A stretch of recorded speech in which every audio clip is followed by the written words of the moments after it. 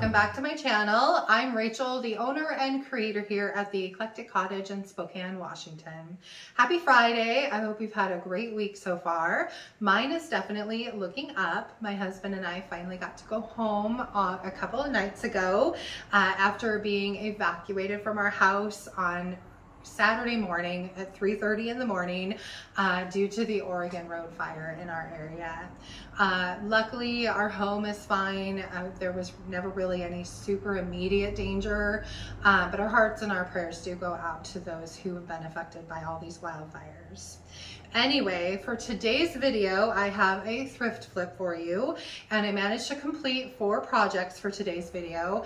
Now, as of yesterday, when I got here, I only had 1 of these projects done. It was a pretty exhausting week, but I rallied yesterday after a good night's sleep in my own bed, and I managed to get 3 more projects finished for today. So I'm hoping you like them, and I'm hoping you enjoy today's video. Anyway, without further ado, let's get to those projects. Project 1 is this plain glass pitcher that I had picked up a little while ago, and since today's theme is kind of sunflower inspired, I decided to put this sunflower I had left over from the Sunflower Fields transfer set by ReDesign on the front of it. Now, I have to tell you that putting this large of a transfer onto a curved surface like this was definitely a bit of a challenge, and I did get a couple of wrinkles in the transfer, but all in all, it turned out pretty well, and I'm happy with it. Once I got the transfer applied, I did go over it with 1 good coat of Big Top, being careful to just keep it on the transfer. And once I was finished with that, this project was done. And I really do like how it came out.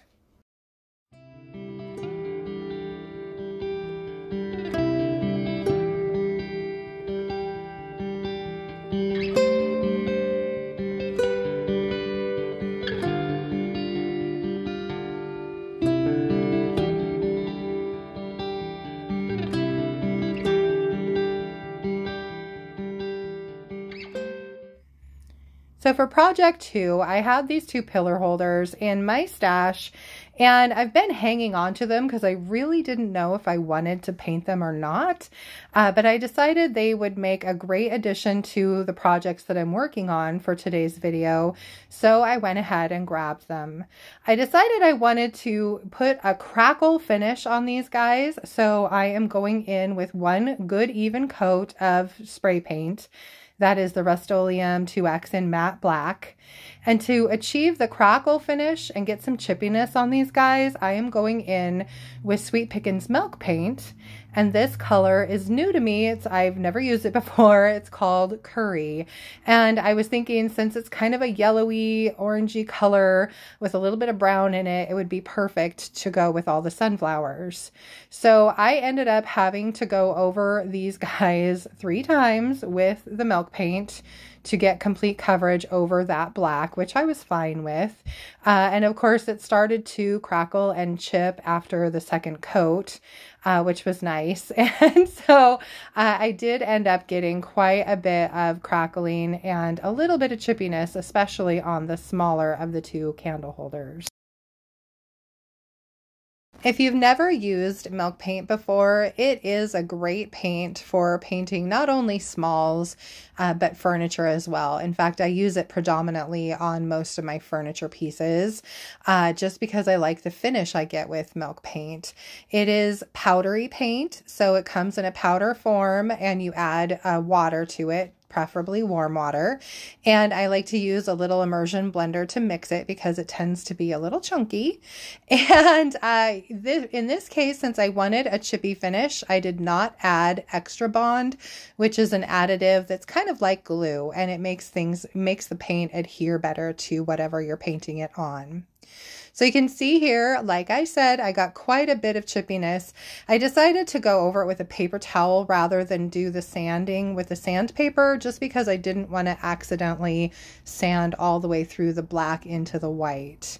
So I got a little bit of chippy on this bigger one, and I went ahead and gave them each a good distressing with the sandpaper, just being careful again not to go too far into the white. Now, just like with a chalk-based or clay-based paint, milk paint also needs to be sealed. And so for that, I am using Sweet Pickins black oil wax. And you can see here, I'm just going in with a chip brush and putting one good even coat all over both pieces. Then you let that sit for about 15 minutes and then come back and wipe off the excess. I just use a shop towel. Now, for me, the jury is still kind of out on this color. I'm not sure if it's my favorite, and I don't know if black wax was the best idea. But I'm curious, what do you guys think? Do you like the color? Do you think I should have gone with a different wax? Let me know.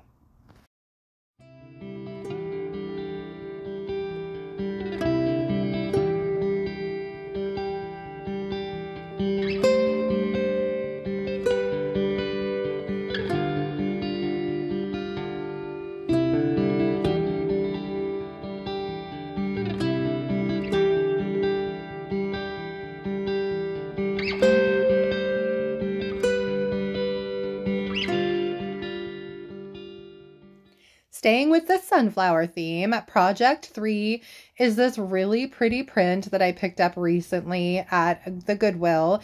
And the reason you haven't seen this in a thrift haul is it was just an impromptu stop that my husband and I made on our way home from work one night.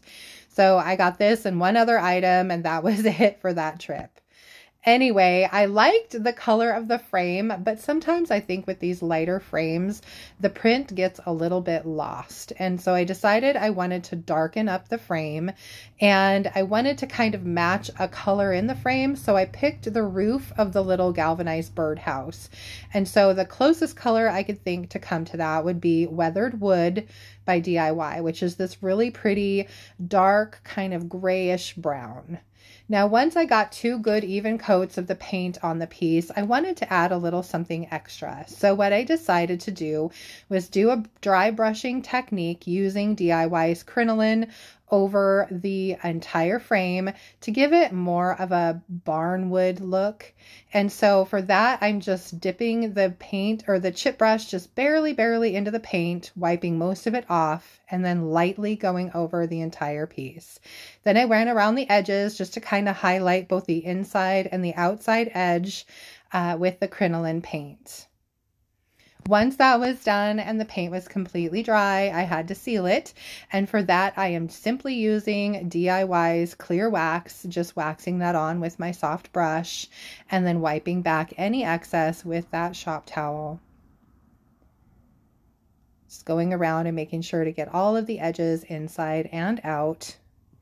And once that was done, it was time to remove the tape and then clean up the piece. I did have to go around it with a screwdriver just to get a little bit of paint that was in the crevices around the edge. And then wash it up with some Windex, and then this piece is done. And I absolutely love how it turned out.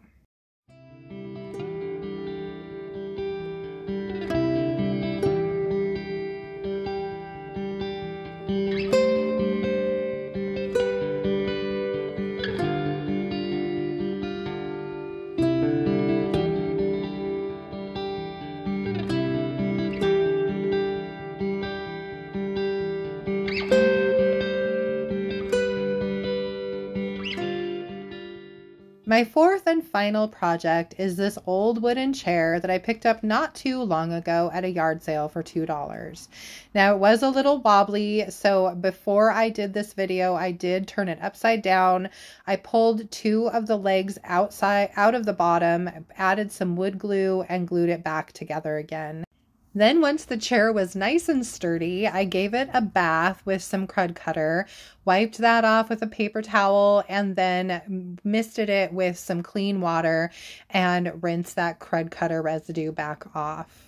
Once that was done and it was completely dry, I went in with some 150 grit sandpaper and sanded the seat of it, just because over time it looked like the finish on the seat had started to kind of wear, and it was very rough, and I needed a nice, flat, even, smooth surface for the paint. Once that was done and I was happy with how it felt, I wiped off my sanding dust and started painting. And for that, I am using Sweet Pickins milk paint in the color Lantern. This is by far one of my favorite colors by Sweet Pickins. I absolutely love this beautiful silky black. So for this project, I did add Extra Bond to my paint because I wanted it to stick to the piece. Now, when you're working with a piece that has kind of a slick finish to it, if you don't want all of your paint to chip back off, or at least big portions of it, you definitely want to use Extra Bond. I did have to go over the entire piece with 2 good even coats, which was, again, fine by me. Each coat took about 10 minutes, so it wasn't that big of a deal. The thing I like about this milk paint is it's nice and smooth, it's self-leveling, and it just has a really beautiful kind of eggshell finish once it's been dried and sanded and then finished or sealed. Once it was dry, I took it outside, and with my 220 grit sandpaper on my little rotary sander, I gave just the seat and the back a good sanding. I did hit a couple of the spots, or a couple spots on the legs, but I didn't want to take off too much paint at one time, and the sander definitely tends to be a little aggressive. So I went in once I was done sanding the parts with the electric sander and sanded the rest of it by hand, just to give it a good smooth finish and to do a little bit of distressing in many places. Once I was all done with the sanding portion, I took it back inside and wiped it down really well. I'm going to be putting transfers on this, and as I've said in previous videos, if you are going to put transfers on a piece before you seal it, you need to really make sure that you've gotten all of the sanding dust off of your piece first. So once my piece was clean and dry, it's time to play with transfers. And for this one, I'm going to be using the Painterly Florals transfer set by IOD. I absolutely love these sunflowers, and this lavender is gorgeous as well. So here you can see I'm just kind of playing with my setup, trying to figure out where I want everything. And then I start by putting my bottom layer down, which are these 2 leaves, and then just kind of working my way from there. So anything that you want in the background, you want to put down first. And then you can see here, I'm just rubbing that transfer down with the transfer stick and peeling that vellum slowly but surely back. And then you just kind of work your way up from there. So your bottom layer goes down first, and then you put your next layer on, and then you can even layer more on top of that if you want. It really doesn't matter. You just keep playing with it until you create the look that you're going for.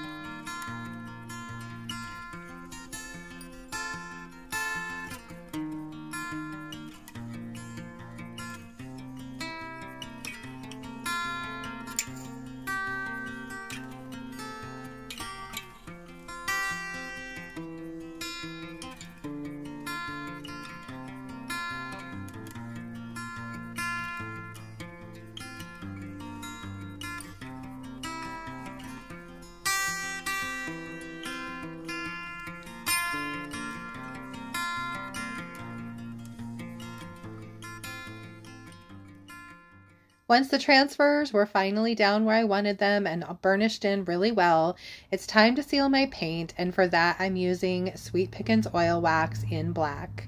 I'm just using a chip brush to give one good even thin coat to the entire piece and then let it sit for about 15 to 20 minutes before I come back with a shop towel and wipe back the excess.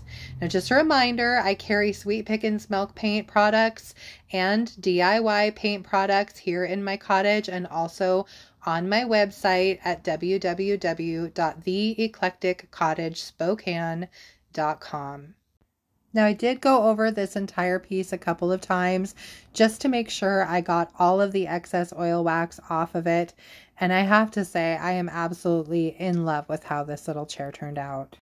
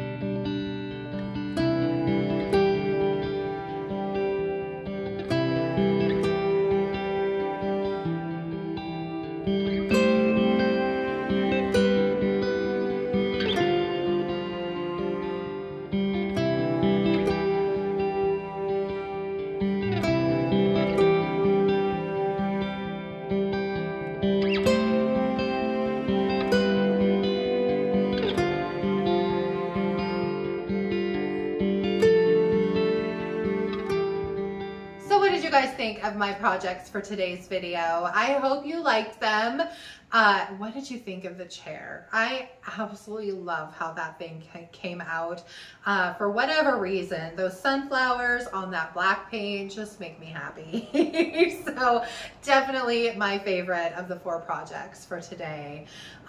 If you did like the video, I would really love it if you would give it a thumbs up. And if you're new here, again, if you haven't already, I would love it if you would subscribe to my channel. Just a small reminder, any of the DIY or Sweet Pickins paint products can be purchased through me on my website at www.theeclecticcottagespokane.com, and it's down in the description below as well. And for Tuesday's video, we were able to reschedule our trip over to the west side to pick up plants and do a little thrifting. So I'm hoping it's going to be a little bit of a mix of a thrift haul and get to show you some of the awesome tropical plants that I am bringing home to put here in the cottage. So stay tuned for that. And then I've got a bunch of things in the works for Friday's video as well. So I hope you'll join me for those. Have a great weekend, and I will see you back here on Tuesday. Thanks so much for watching. Bye.